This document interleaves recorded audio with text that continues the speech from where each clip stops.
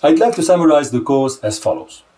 Based on a practical example, we saw the steps for process integration and design optimization for an LS-DYNA simulation and the optiSLang user interface, which are supported by easy and safe-to-use wizards from the sensitivity analysis.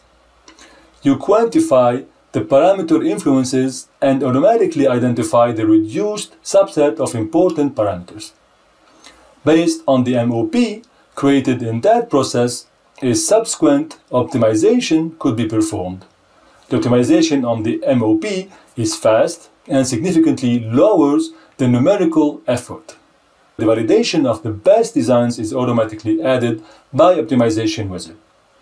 These methods help you shorten the development time by automated processes and improve the product with design optimization. This results in better products in less time.